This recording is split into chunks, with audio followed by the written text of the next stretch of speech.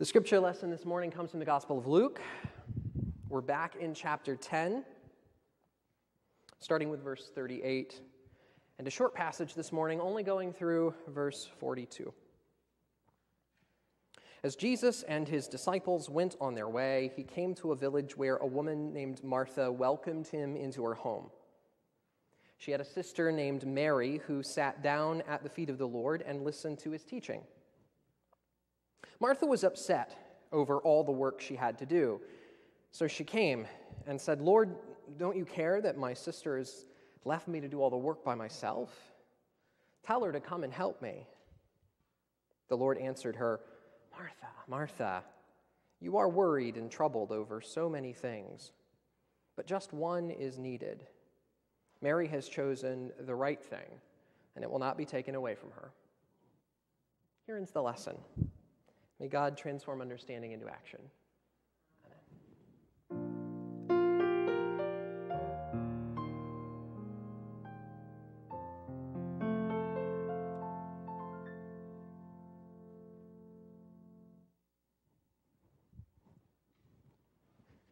Feels like a stool kind of morning.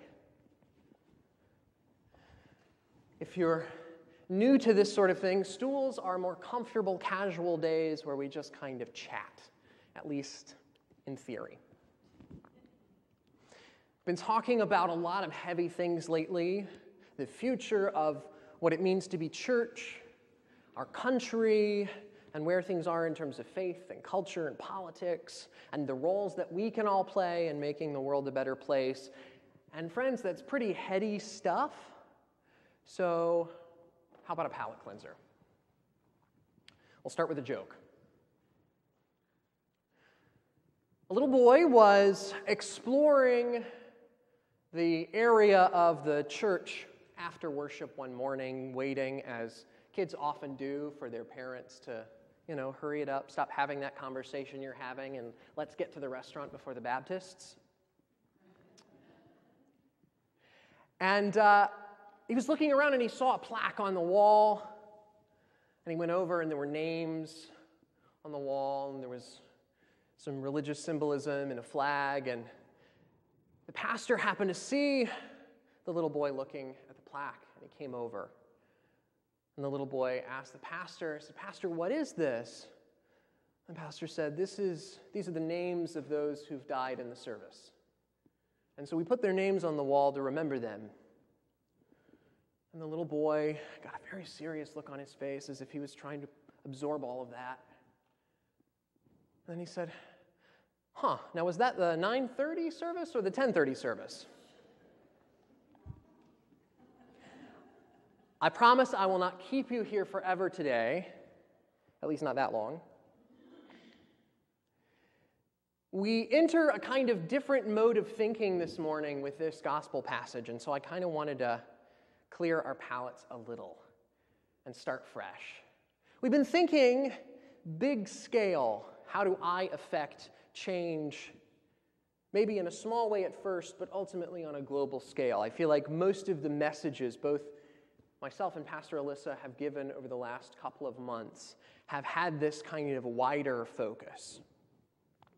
And so I think it's very fitting that in order to shift gears a little bit in our own mindset, we read a passage like this today, in which God enters domestic life, and we have to contend with the ramifications of that. A little bit about Mary and Martha. I feel like I say this a lot. The truth is we don't actually know a lot about Mary or Martha.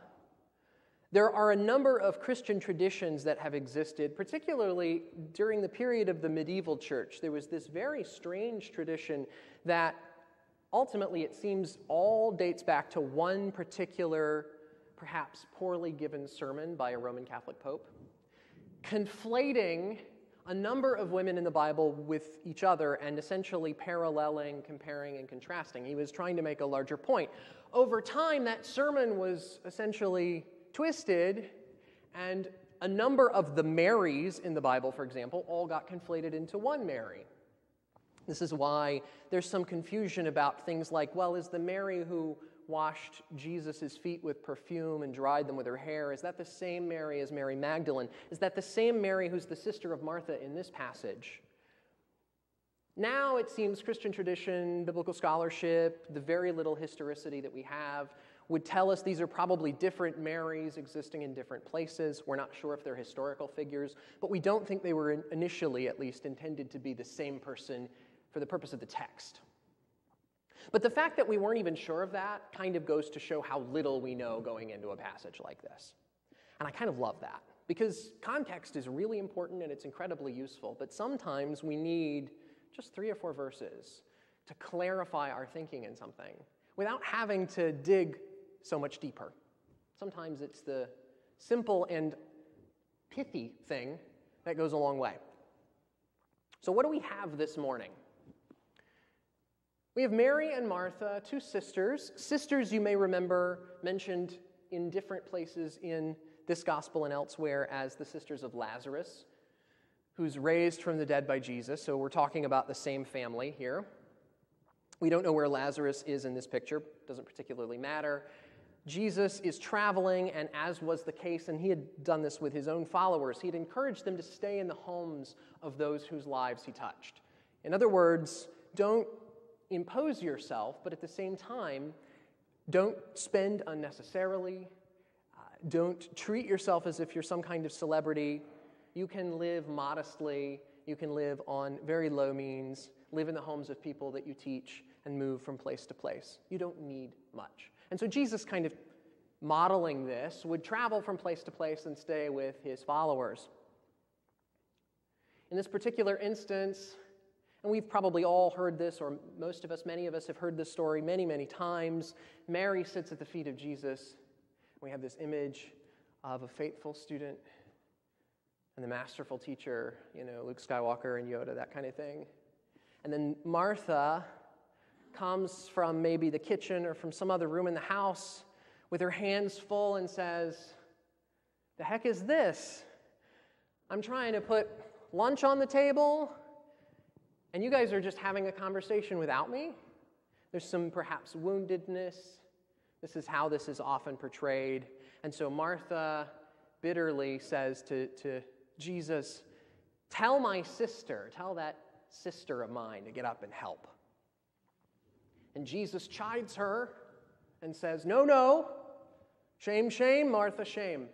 Mary has the better portion. That's the most common translation. Mary has chosen the better portion, not just the good choice or the way it's rendered this morning in the particular translation that I like. I think it's more accurate too.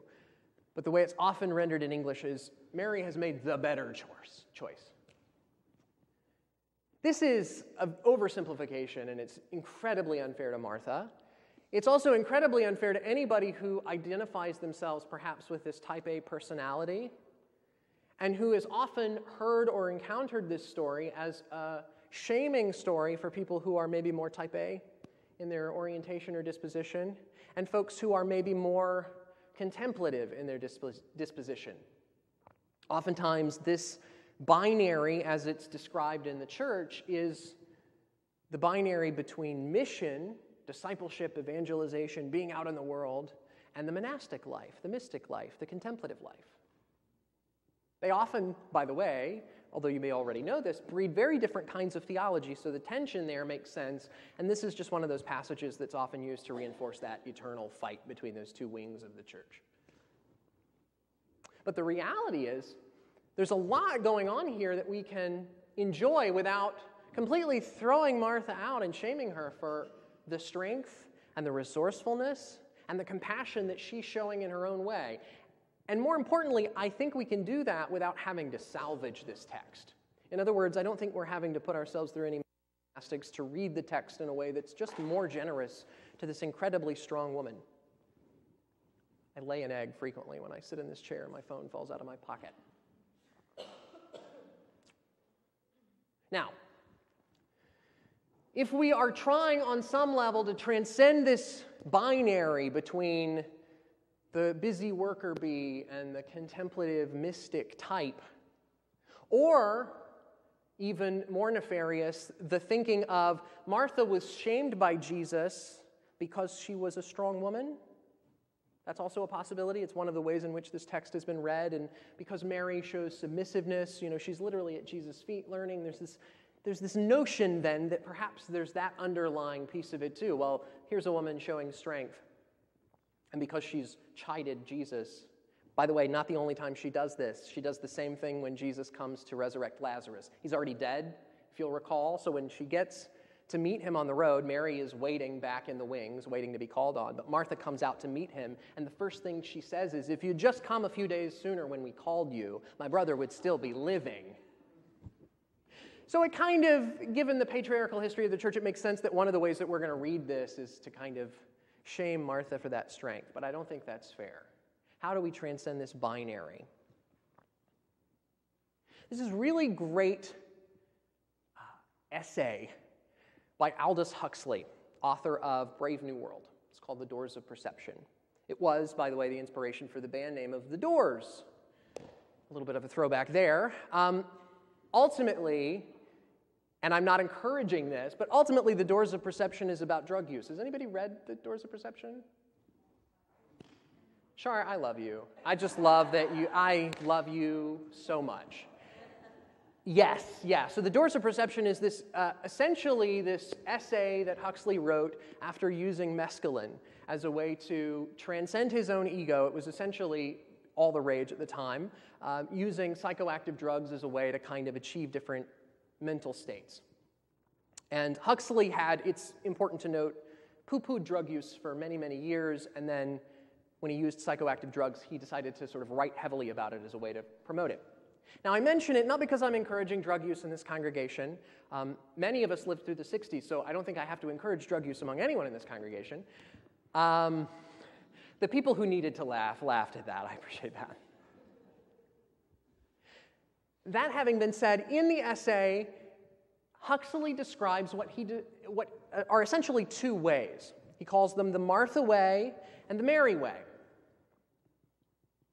The Martha way and the Mary way did not become clear to Huxley until he used mescaline in this particular case, although he also described the effects of meditation and some other things as ways to bring about this result. But essentially, it's an awareness that we can cultivate in which we are operating in certain modes. It's not about who you are at your essential being. Are you a Mary or are you a Martha? Right? Often we kind of do that, almost like biblical characters are characters of our favorite TV shows. Are you more of a Miranda or a Samantha? Are you more of a Chandler?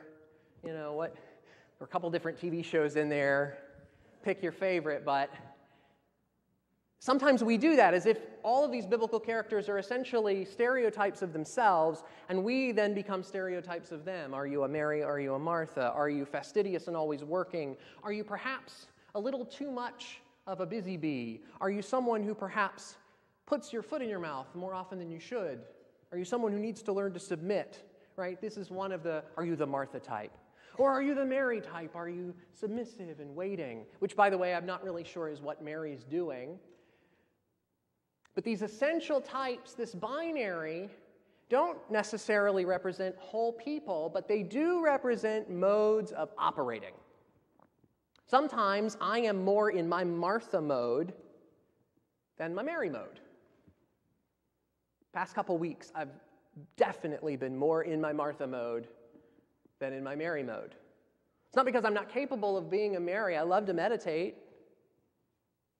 but it's not all of me. It's not all of who I am.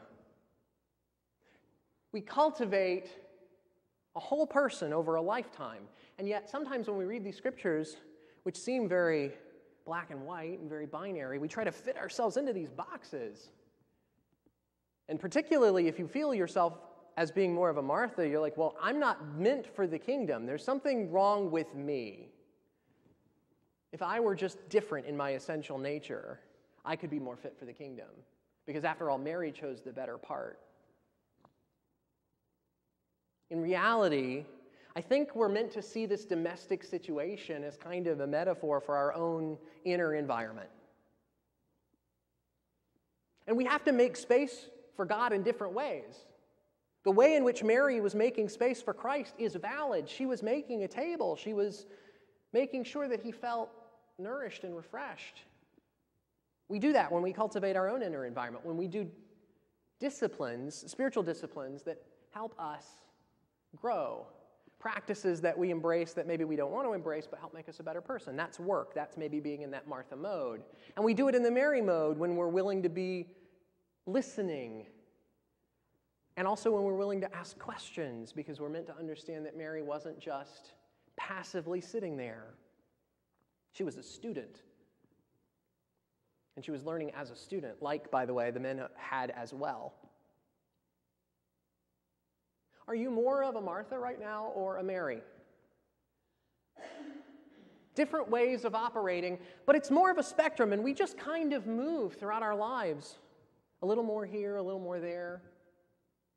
And the point isn't thinking in extremes. Don't be that, be all this. The point is understanding that we have a little bit of all of this within us. We contain all of the elements of Mary and Martha's home within our own inner environment, including, by the way, the presence of Christ, whether we identify it as such or not. And so whether we are actively cultivating that presence in a Mary way or in a Martha way, the invitation 2,000 years later still stands. I don't know where you are this morning. Do you need to sit? Is it time to be still? Have you been going, and just need a reminder that your value and your worth are not necessarily just in what you produce? There's value in what you produce, sure, but that isn't your essential nature. Because I think fundamentally that's sort of what Jesus is reminding Martha of here. On some level, Martha sees their failure to provide a welcoming environment for Christ as a failure on both of their parts, and she wants to head that off at the pass. She's trying to be proactive, but Jesus is actually saying, no, everything is where it should be. It isn't you are wrong, it's you're doing what you need to be doing, it's okay. Not everything has to be perfect right now. I'm already here. I'm already here. So friends, perhaps the invitation this morning isn't to sit or to work, but first to find where you are on the spectrum right now. Maybe you haven't reflected on where your essential nature comes from or how you identify that nature in relationship to your own spirituality. Perhaps you're not aware of what you need to cultivate yet. Maybe we start there. That gentle reminder from Christ stands, even for you, just as it stood for them. I'm already here. Be with me. I'm with you. I'm with you always.